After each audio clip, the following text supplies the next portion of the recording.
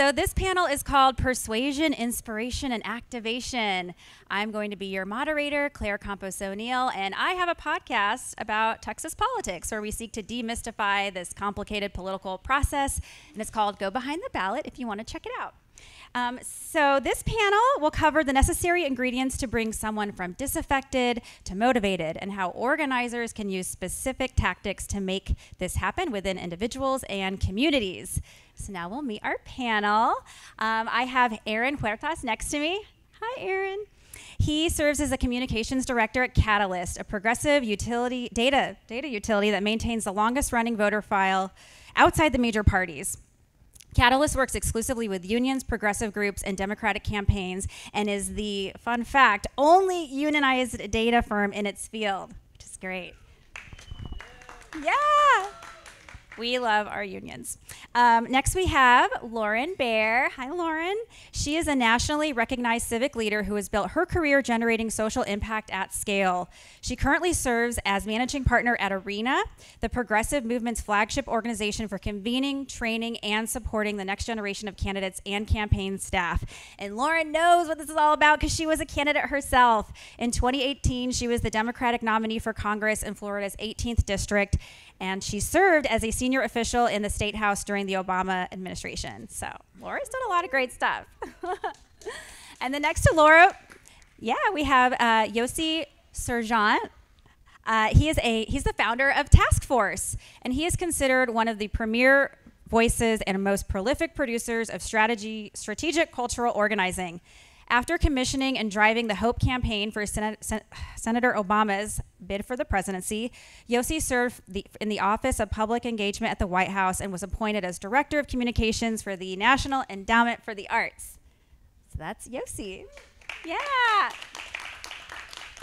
And finally, we have Skye Perryman. She is the president and CEO of Democracy Forward, a legal organization that uses the law to build collective power and advance bold, vibrant democracy that works for all people.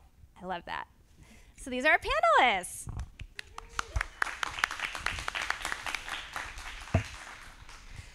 And you'll have to tell us at the end, Skye, she has a panel at South by Southwest on Monday. So if you want to learn more, check that out. Okay, panelists, so what are your thoughts on how we shift our thinking about political and civic engagement from something that we feel like we have to do to something that we're excited and eager and motivated to do? And also, where have you seen this modeled successfully? And we'll start with you, Aaron. Sure. Yeah, one of the successful models that I had in my career was working at Swing Left in 2018. And we had a big wave of mobilization after Trump's election with the Women's March. And I think what made that program successful was that we gave people a very specific goal, flipping the House in 2018. And we also gave them a unique window into their agency with that goal. So we mobilized a lot of people who were living in blue districts where they did not have a competitive congressional race, and we helped connect them to their closest competitive congressional race. And they got to do their canvassing there. And the big thing that I think made that work was that people's growing social identity as activists got them into Swing Left's, for lack of a better term, marketing funnel very early. It was groups that formed around those women's marches. It was groups that formed to sponsor a specific district and a candidate who emerged from the primary. And it became people's social activity. And one of my favorite comments from one of our older volunteers was, I used to spend a lot of my free time with my quilting group. Now I spend my free time canvassing. And it's like, yes, your social activity has now been replaced with democracy. That's great. And you get more steps in than quilting, right? So it's that social identity that really got people involved. I think that's hard to sustain year to year, and the goals can shift over time. But I do think within that moment, we gave people a lot of agency, and we gave them very specific, useful ways to use their limited volunteer time that made them feel like they were making a difference with their friends and their allies. So I think one thing that's really important is to have a mindset shift around what organizing is, and have that shift go from something that you do for your community to something that you do with your community. Because organizing at its best is a communal activity. And so Arena, as an organization, what we do is we train campaign staff and organizers, but we also try to build community among them while we're doing that training so that they have support when they're out in the field doing the work. Because as some other panelists have mentioned throughout the day, this is hard. Knocking doors is hard. Making phone calls is hard. Doing it in an environment where you're up against a lot of money and laws and individuals who are really sometimes attacking you personally can be a very draining thing. But when you are in it with other people and you feel like it's something that's being done collectively, we have found it helps not only bring people in the work, but sustain them in the work, cycle over cycle. And that's fundamentally important because we can't just be bringing people in the movement and having them last 3 or 6 months. There is knowledge and skills that you gain, and you become a better organizer when you are doing it year over year. So for us, that community building element is really critical. Hello. I agree with everything that was just said. I will only say that my hope is that we ultimately think of quilting as an organizing opportunity as opposed to having people check their quilting to go organize. Ultimately, I'm a cultural strategist and a cultural organizer. At the core of that idea is a principle that politics is where some of the people are some of the time, but culture is where all of us are all of the time. And if we're only talking to people in political voices and in political spaces, we're only engaging a small fraction of the people. Read, they've been excluded because of sexism, racism, patriarchy, all the reasons we know that power excludes people from conversations, that we need to start expanding the way that we're engaging people and inviting them to participate in ways that they're comfortable, right? If 2 people get together to go bike riding on a Saturday morning, they may talk politics and they may not. But if you insert into there a way, if you give them a bike spoke card that has public transportation policy on one side and the candidate's face on the other, they may actually talk politics in a way that's comfortable for them. And that's an invitation to them that says, we see who you are. The UX becomes about the end user, not about me trying to push policy, but actually, who are you and how do I engage you using what you care about as a way to bring you into the process? And there are lots of, history is littered with culturally driven practices, right? This is the role of the artist in society, the role of the culture maker in society, convener, storyteller, holder of history, healer, right? Challenging what we think, helping us dream past obstacles that when we can't see what the next step is, our artists help us make sense of it, right? We need to invite them into the process. We need to use them as cultural translators and put them at the front of our organizing process.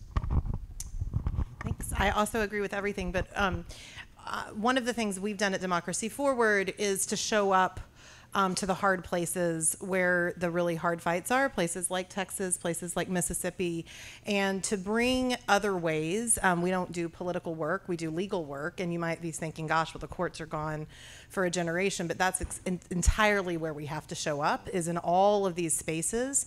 And so we have really found that communities can unite behind the ability to use their voice in certain spaces. So for instance, in Ohio, we represented the National Association of Social Workers challenging a local ordinance ban and an abortion fund there, and got good results in that case. But you don't think normally about social workers uniting behind a lawsuit and being able to bring other tools that are not in the normal toolbox. People think about voter registration, they think about writing letters to the editors. So we're really trying to bring other tools, and people find a lot of hope and inspiration and agency in that. We're working with groups in Florida, parents groups that are organizing around what's happening in their schools and in their communities, and we can provide legal tools in ways. And we've seen that really bringing that voice and elevating and amplifying voices as opposed to having sort of the law talk to people, making sure that people are in that third branch of government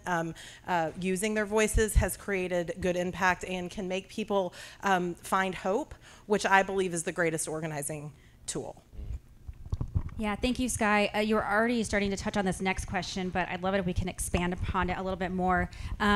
So how do you break down barriers that prevent people from participating in activism? How do we help people see that activism is for all of us, that politics is for all of us, that we all have to participate in democracy for it to be most reflective of our population? And Lauren, can we start with Sure. So I think the first thing you have to do is you can't assume that you know what an organizer looks like or who an organizer is. And you certainly can't assume that tomorrow's organizers are going to look like yesterday's organizers. Because historically we've had a problem on the left, the same that I think we have throughout the society, which is that there are barriers to exclusion, barriers of exclusion with respect to bringing the most effective people into the organizing process, women, people of color, members of the queer community. And so what we do, first of all, at Arena, we try to invite people in, make an open and inclusive space. When we're training, we try to have policies around that that make all sorts of people able to attend, and that might mean a childcare stipend, because if you're a working mother and you want to attend a 5-day training teaching you how to be an organizer, someone's got to watch your kids. It might be a scholarship, because if we're doing an in-person training and you can't afford to fly there, you need a means to get there to do the work. It might be reaching out and inviting people to come, and instead of assuming that they will come to us. And then I think the most important thing that we do is we train the people who are going to be leading organizing movements, whether those are campaigns or ballot initiatives or other civic efforts. We teach them to have policies towards their own organizers that reflect our values. And this was spoken on some of the earlier panels, but that means if you have organizers, pay them what they are worth, give them benefits, and listen to them. If someone's coming back to you and they are of the community and they've been knocking doors in their community and they're telling you that the messaging isn't hitting or the strategy isn't hitting, give them the respect that they deserve. That's what ultimately makes an inclusive community of organizers, and I would say an effective community of organizers, because we are most effective in the work if we are sending people out who reflect the communities that we're working in. Oh, okay. I was going to say, and I think the earlier panels touched on this, but, really harnessing this notion that we are the majority. The majority of people in this country believe in the promise of democracy and want to be in a society that fulfills that promise. And many don't see themselves as political, as you said, but there are ways to harness that, right? Finding the commonalities, bringing these cultural pieces in where fighting for democracy becomes part of what you do in your everyday. And we have seen a lot of examples of that, a lot of tools that can be provided legally and in other ways. And I think that that's the piece that we still, as a movement, often don't completely harness the fact that this is a movement, but it's the vast majority of the people in this country want to be in a democracy that works for all people, where all people's rights are respected. And I think harnessing that and really being able to talk in spaces that aren't just in sort of the more traditional advocacy spaces is incredibly important. Yeah. Just to build on the childcare stipend, offering childcare at events as a default, being the childcare team a volunteer activity for folks who are already in the organization.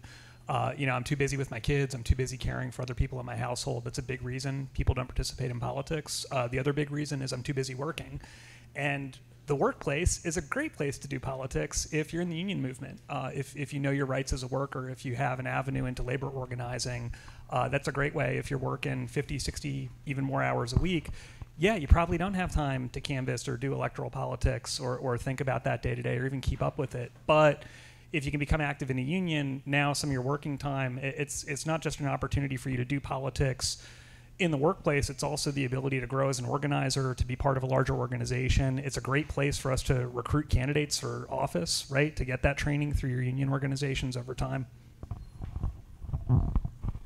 I would, that's a good question. How do you move people from disaffected to active and engaged? One, I would argue that nobody is disaffected. People are pissed.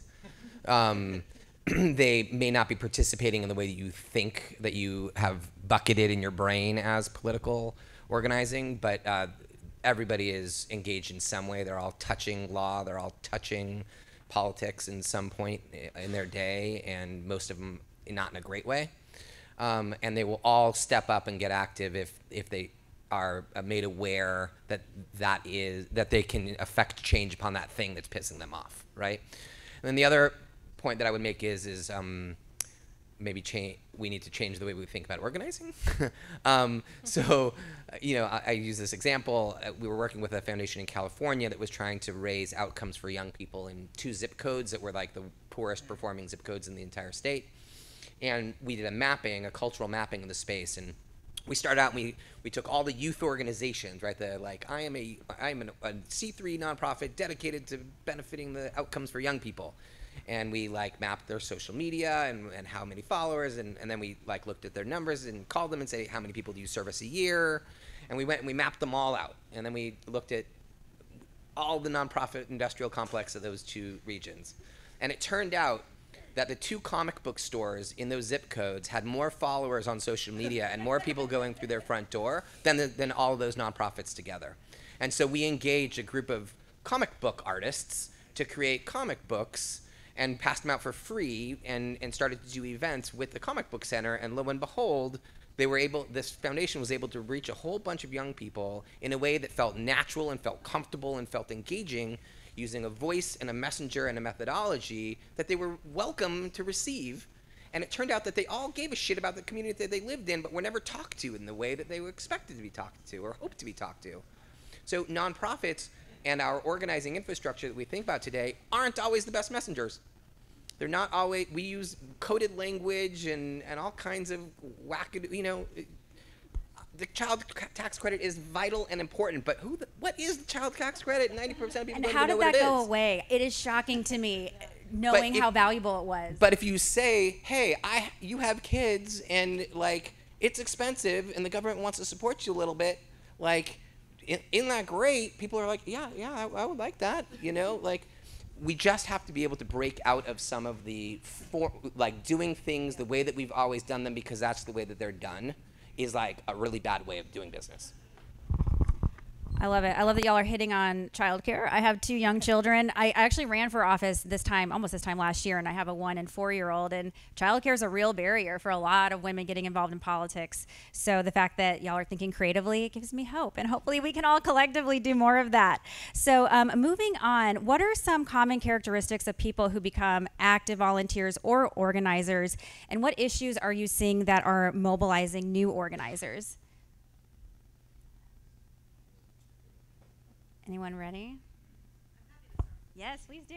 Okay, so we're seeing in communities, and here in Texas, but communities throughout the country, that the extremism of the far right, the fact that you can't now rely on schools to have the books that your kids want to read, that there's an effort to deprive people of a basic education, all of this overreach that we're seeing across a range of issues is something that is bringing forward. I mean, maybe they were always, as you said, maybe they were always sort of advocates and activists in their own way, but is bringing forward a new energy, and it's incredibly inspiring.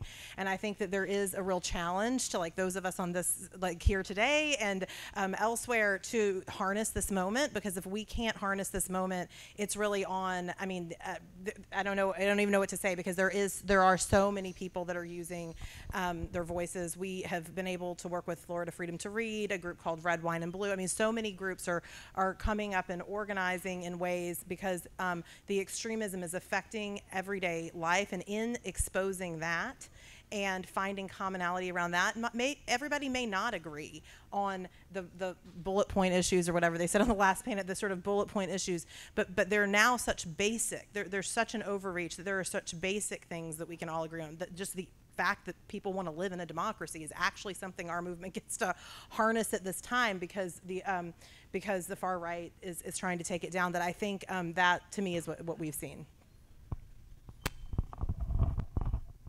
Yeah, I think I'd like to push back on the idea that there are common characteristics among people who organize. people who organize are people who are affected by negative policies on the federal, state, local level, which means that's all of us. I think if we've learned anything in the past 6 years or so in American politics, it's that we see policy not only at the national level, but particularly at the state and local level, having a direct impact on our lives. And whether that is efforts to curtail voting rights or to limit gun violence prevention efforts, or to, just affect the environment, right? Everyone has something that is touching on them and their family. And so the question for those of us who want to see political change is, how do we activate that, whether it is anger or discontentment or desire to make change that really exists in all 50 states, in cities and in rural areas. How do we take that and convince people that they can, in fact, have a home in politics? Whether politics means running for office, whether that means working for a campaign, whether that means organizing and knocking doors in their own community. And so I think it's really incumbent upon us, the community of people who care about this, to open our eyes and our doors to the breadth of people who can potentially be activists, and work to give them the tools and resources that they need to make change in their own communities and around the country. I love that. Giving people the tools they need to make the change is like, I say that all the time. I'm going to push back on the pushback. And I'm going to say trust. That I am willing to be organized by somebody that I trust. If I don't have trust that you are in it for the right reasons, that you understand my plight, that we share a vision, then I bring skepticism, and I don't bring my full enthusiasm to the table. So I would just say the thing that I see across the board in my organizing work, and when I see people step up and be effective organizers, it's that they are able to bring people along because of their ability to earn people's faith and trust, and that they're in it for the right reasons. I will also, again, use this as an opportunity to say that, like, creatives in our community are bestowed a certain freedom to say things to us, right? Like, I always use the same example. You know, Obama would have been fired on day one if he would have said half of the things that Chris Rock said, right? Like, we give trust and we allow permission to our comedians to say things to us that we would never allow a politician to say, right? Like, you are not allowed to talk to me like that, right? We're not even allowed to talk about that subject matter. You're out of here, right? We allow and afford our creative leaders space to convene us and bring us together around food, around music, around storytelling in all of its forms, in a way that can be a really effective organizing tool, and creatives become really effective organizers in this way. And so I believe some of the organizers that I know and I think are amazing are really, really good storytellers.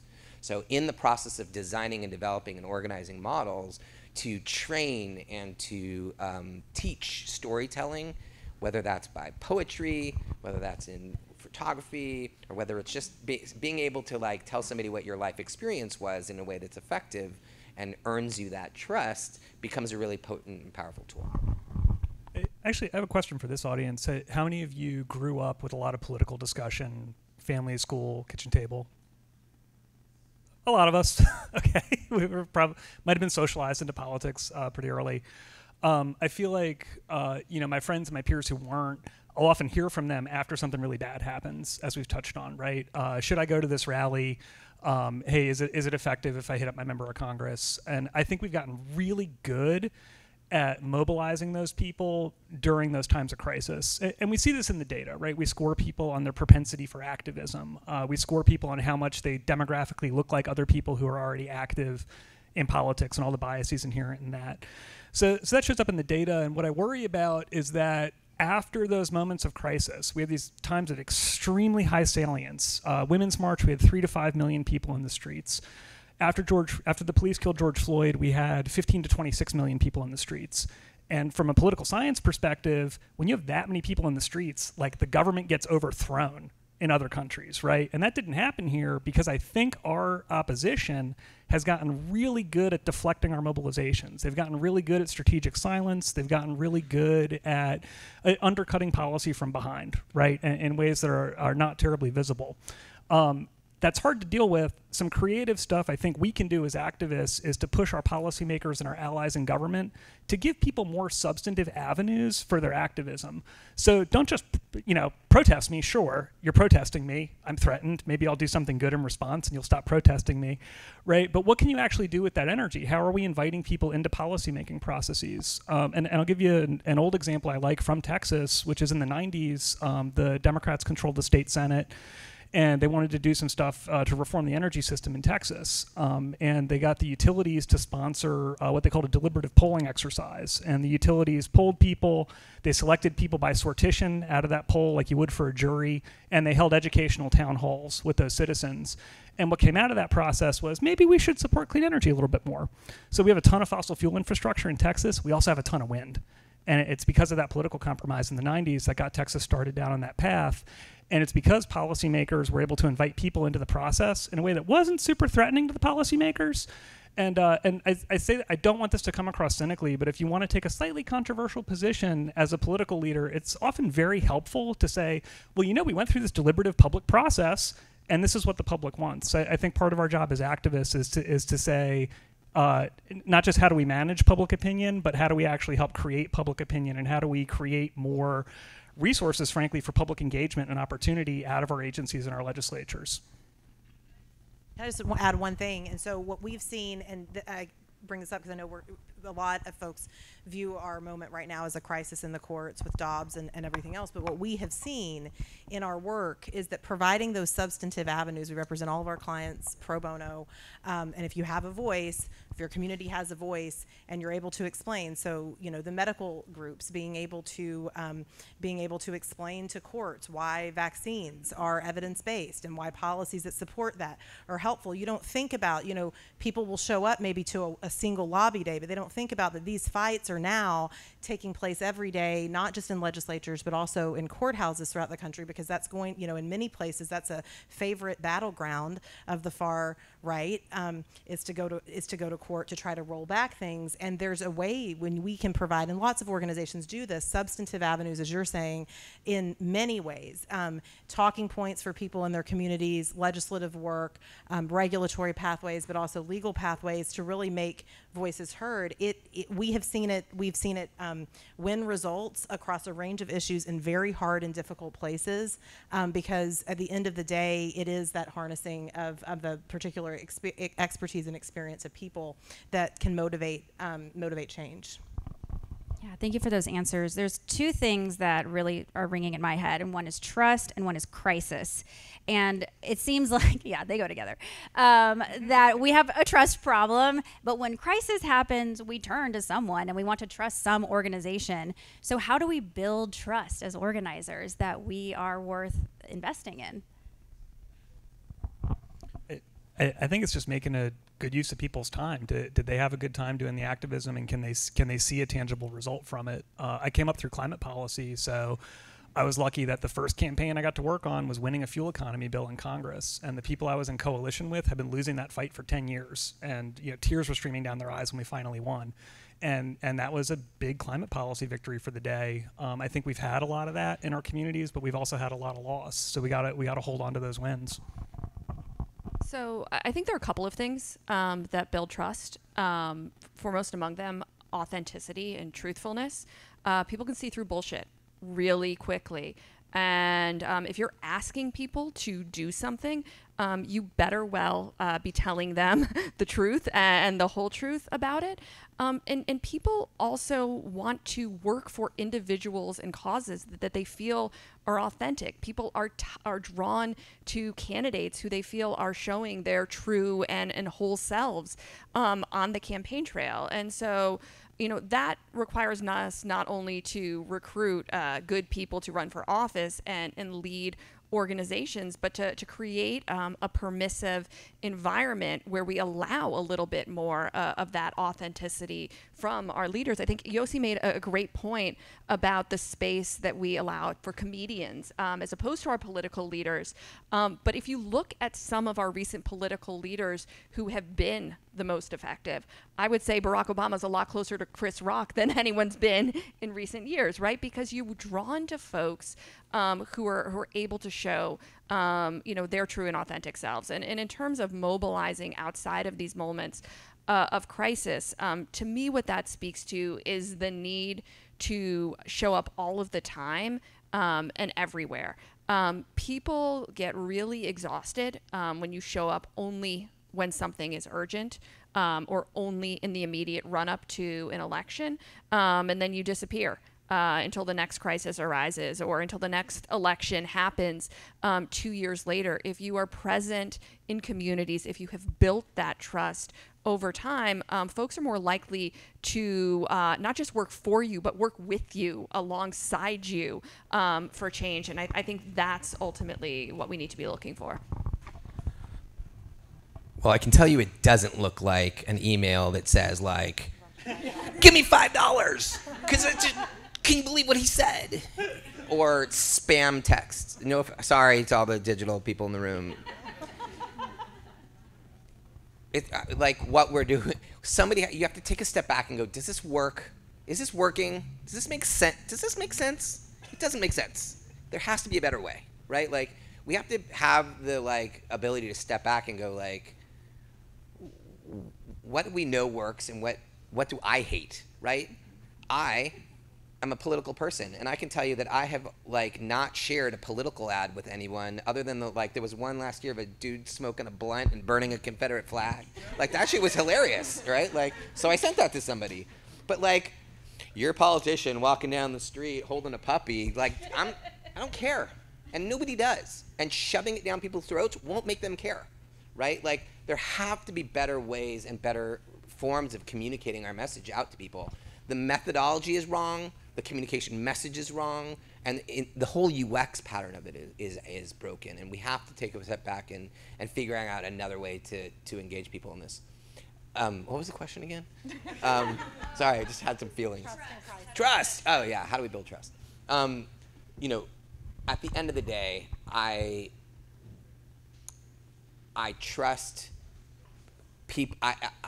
I trust people around me who I share experience with, and being able to use the new tools and the new technology of self-organized communities that have a pre-existing universe of trust, that we don't have to start from scratch. I can also tell you that standing up a campaign and then letting it collapse, and then standing up another campaign and then letting it collapse is not effective. You said it, Lauren. An always-on, ever-present communication standard that says we're here with you all of the time, and we're gonna, and whether we win this fight or we don't win this fight, when the next fight comes, we're on this journey together, is the right way to do this. But we don't have that structure built up. It's not coming from the party. It's not coming from, right?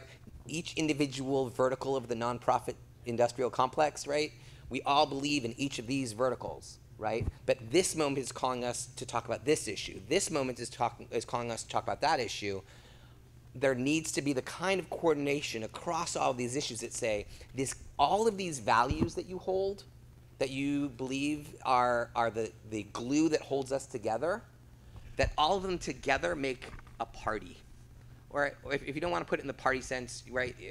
If we're having a C3 conversation of sorts, they make a value set, and that value set needs to be communicated over time, and not just around individual campaigns. And we're not shooting ourselves in the foot by that transactional communication that we've gotten so comfortable with, and looking at that power building over time that we really actually need. I'll say two things to add to that. One is I think harnessing the power of voices in the times of where there's not crisis. And I wanted to dovetail on something you said, which was, we know that the far right is very strategic in how they treat individual people, the majority of individual people, in times where there is not a crisis.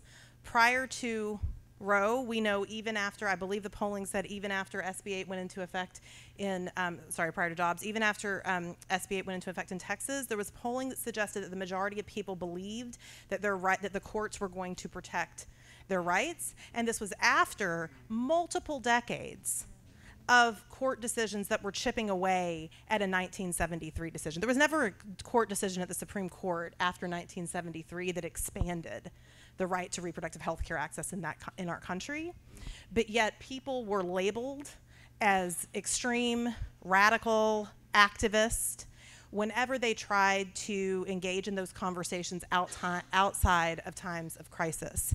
And so I think one of the main things that we have to focus on is voices being elevated, the voices of the majority of people, whether that's in faith communities, which, by the way, the majority do not stand for any type of version of MAGA Christian extremism. That is, that's a very minority group of people that are taking an outsized amount of political power, or whether that's public health professionals or teachers or parents or individuals, yes, in COVID, nationally, we started having a conversation about a child care crisis. For years prior, there were people that were delaying they were delaying having families, had foregone having families because they couldn't figure out how they were going to make ends meet. And that was happening way before COVID. And but when people would talk about that, there was then this messaging on the right. And so we have to do, I think, a better job of finding spaces and elevating voices in the times where there's not crisis, so that there are these alternative ways where people that reflect the experience of all of us can be able to hold the conversation and the debate of the day. Just briefly on annoying email programs.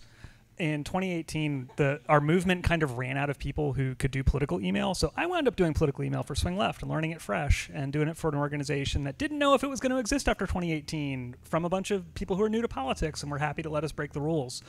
So we stopped asking people for money in October, radical step number 1. We just asked them about volunteering after that.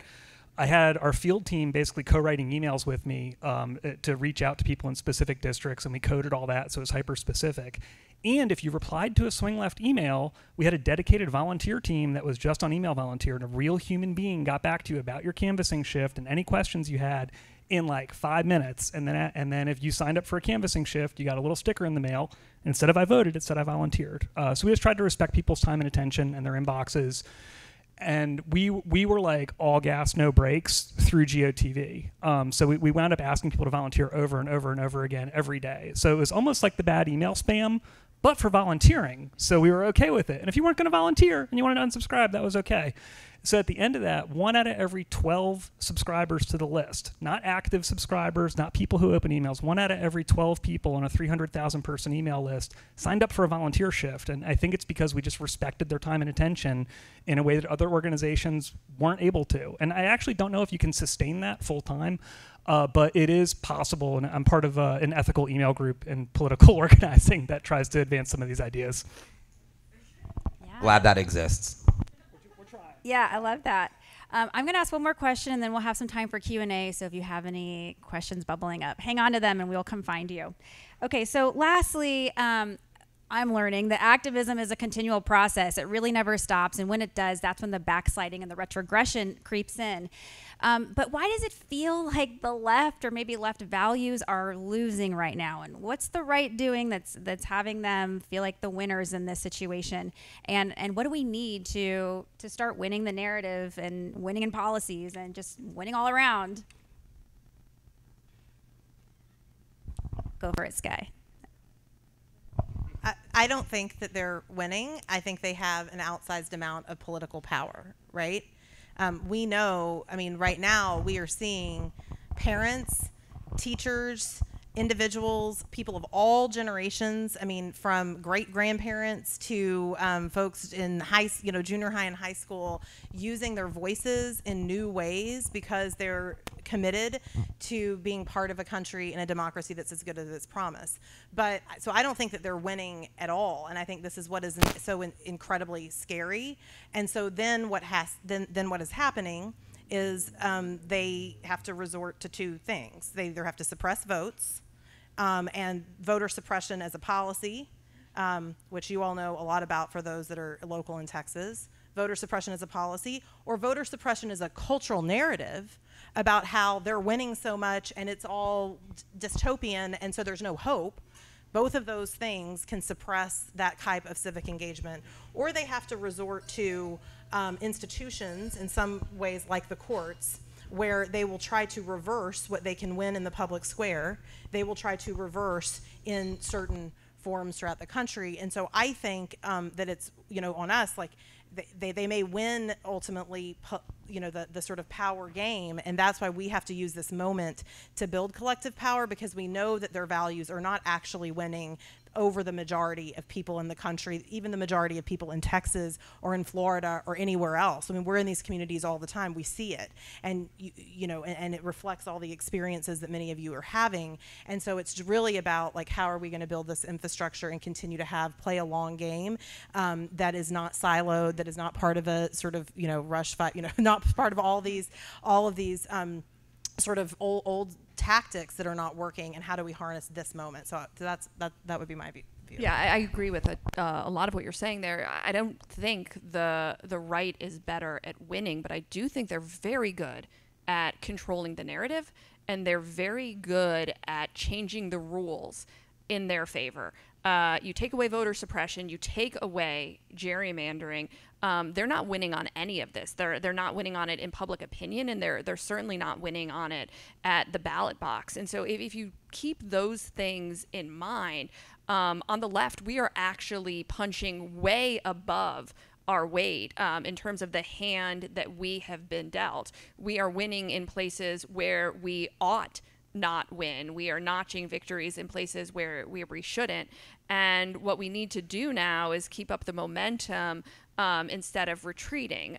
Something that makes me feel good about where we are on the left is that we've seen energy and enthusiasm for participation only continue to grow after Donald Trump was removed from office, and there were a lot of people doubting whether that would happen. But I think people woke up to the fact that we were not fighting one man holding one public office. We were really fighting a concerted, long-term, 40-plus year effort to hold power at the state, federal, and local level, and enact counter majoritarian, anti-democratic policies that were actually suppressing the will of the majority. And so when I think about notching more victories for our side, it is about telling this story of what we're doing, what we're up against, and to the point that others have made, being proactive about it, convincing them before the Dobbs decision comes down that there's an actual very real probability that your right to abortion will be taken away.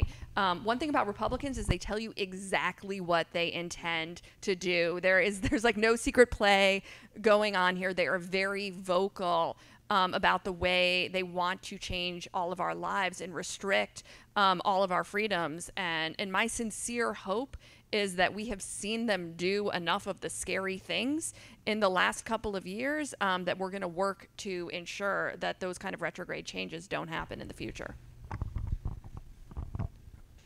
I agree wholeheartedly, and that's not a good thing. We're Goliath, and they're David. Like, we're the majority. We're the big guy. And they are out innovating us. They are changing the rules. They are nimble. They're doing things that we can't even dream up. And then they're showing up at our doorstep, and we're like, wait, what? The rug just got swept out from under us. We have gotten, over time, in a lot of ways, complacent with our positions of power.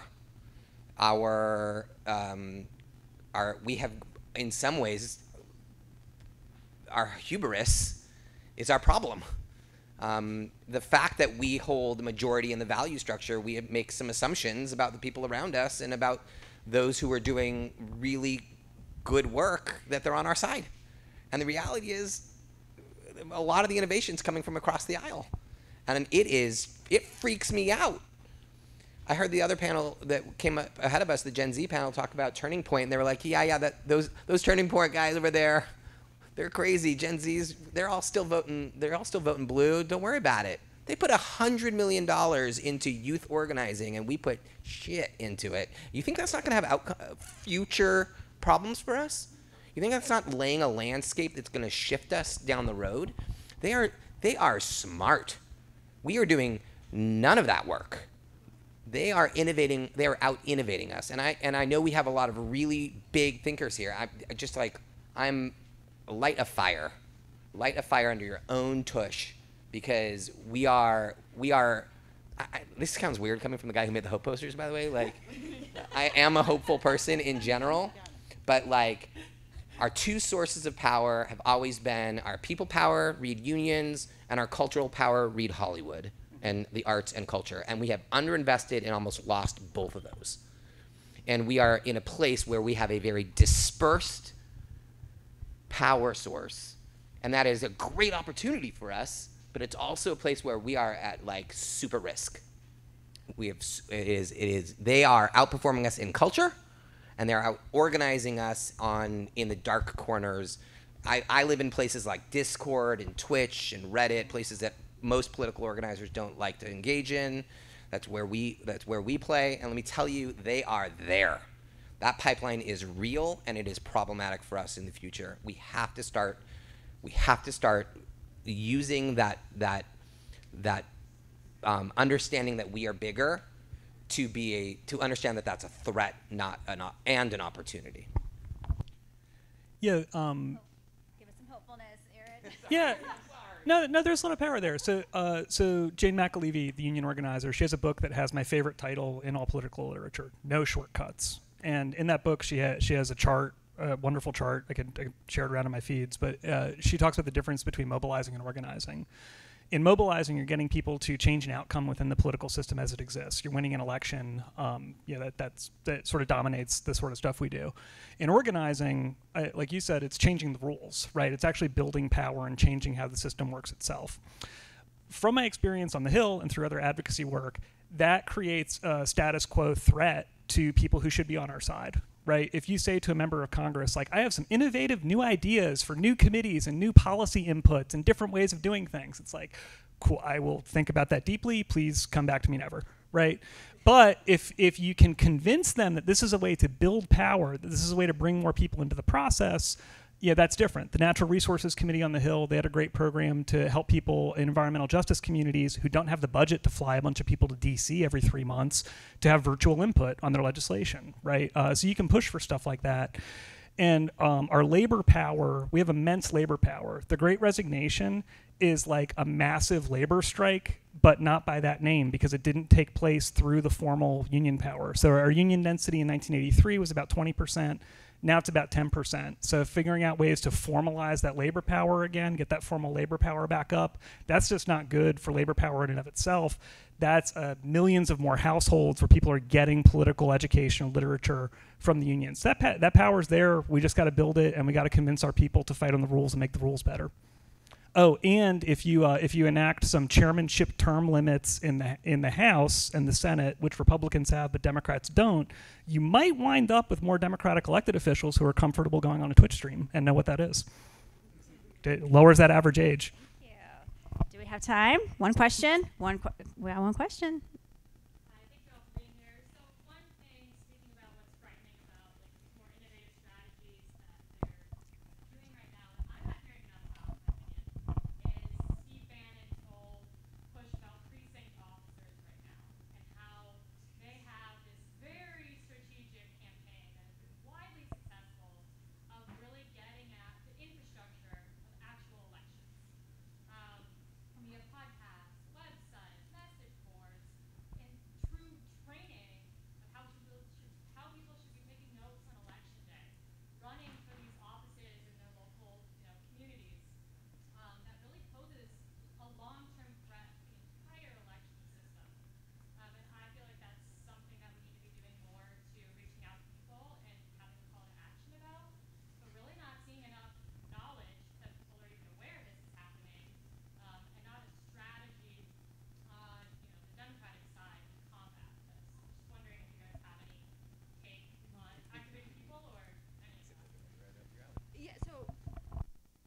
this on? Yeah. So the problem you mentioned is very real, and it's actually, three things that they are doing at once.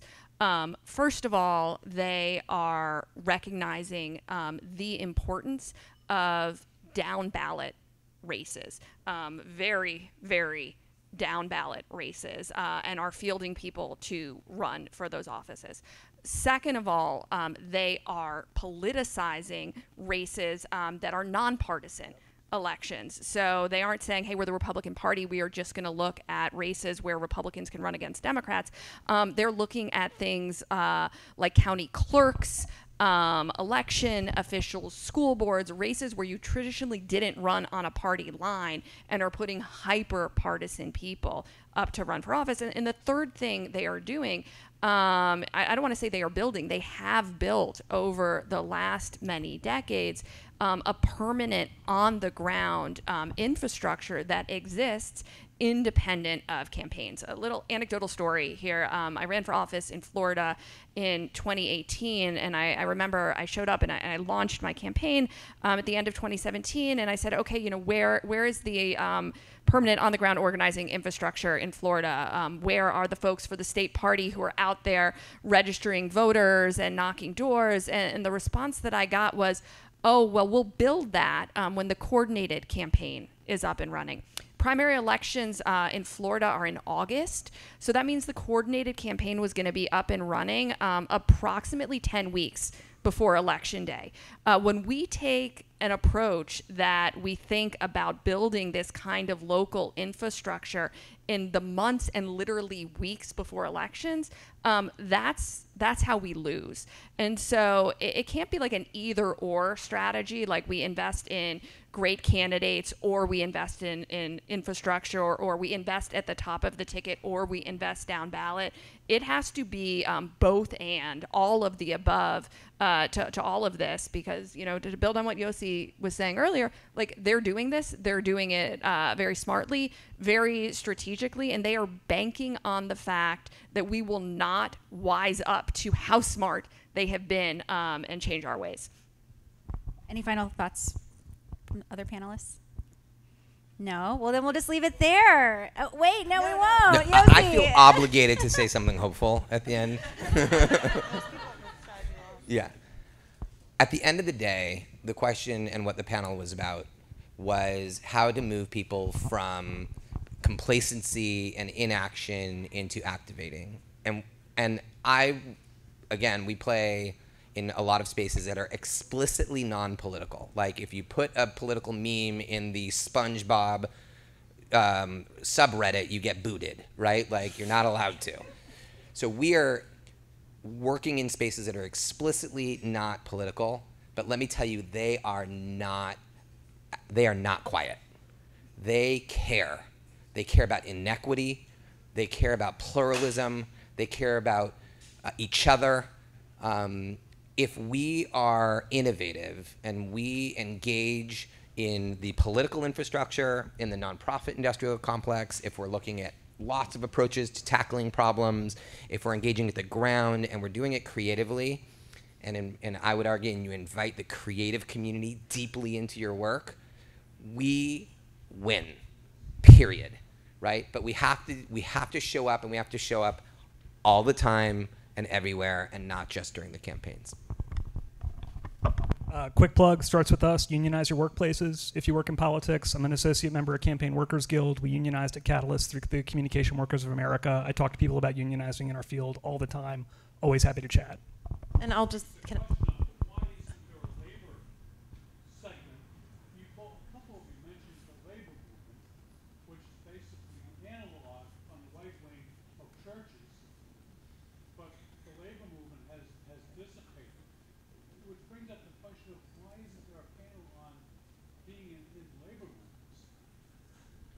Question is the answer also, right? That's a problem. We need to fix that.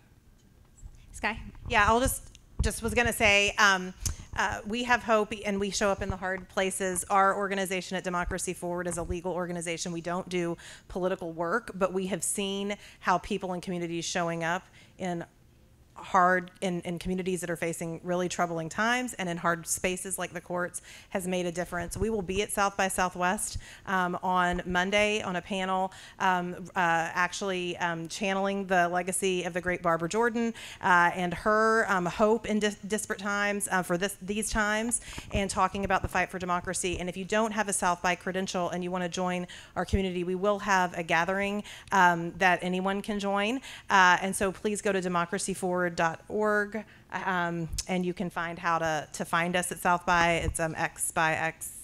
SXSW, democracyforward.org, and you can show up and come to our reception and learn more. So. And our panelists are sticking around, so come and meet them, talk to them. They're so knowledgeable. Thank you for being here, and thank you everybody for being here.